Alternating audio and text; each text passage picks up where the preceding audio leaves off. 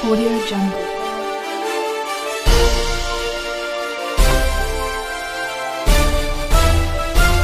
Audio Jungle.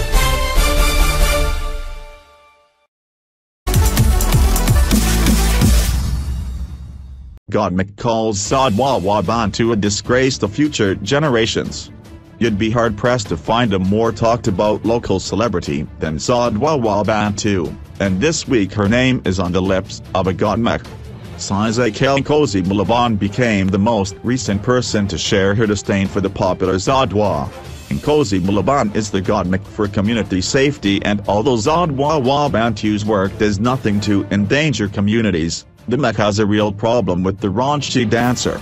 Nkosi Malaban did not sugarcoat her opinion of Wabantu's work, describing the dancer as a disgrace to future generations. She elaborated on her feelings. Zodwa Wabantu is misleading young women in our society. In her presence, one cannot help but be in awe.